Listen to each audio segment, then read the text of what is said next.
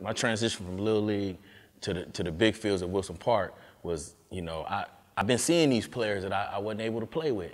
I've been sizing them up.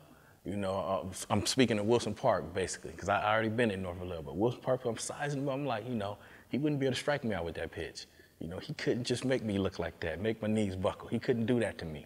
So when I went over there, I had a whole different attitude. Like, I wanted to prove to both parks who I was. I felt that I was lost in East Vallejo. You know what I mean? So when I came over there, man, I just wanted to be the best I can be, man. And whoever was on my team, we trying to do it. We had one unit. We had probably arguably one of the best prep team, 13-year-old teams of all time. You know what I mean? Went 15-1 that year. And man, just bringing them guys. We had guys from North Vallejo. We had guys, I was from East Vallejo. We had guys from Wilson Park.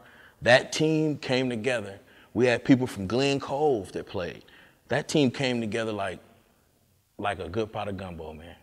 That's all I can really describe it like. I'm sorry, it's that time of year, man. It's that time of year. Man, boy.